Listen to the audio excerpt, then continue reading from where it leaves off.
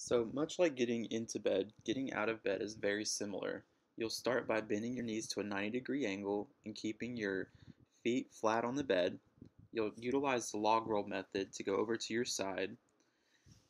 On your side, before you lift up, you'll need to use both of your arms for support and be sure to remember BLT, so no bending, lifting, or twisting in this process.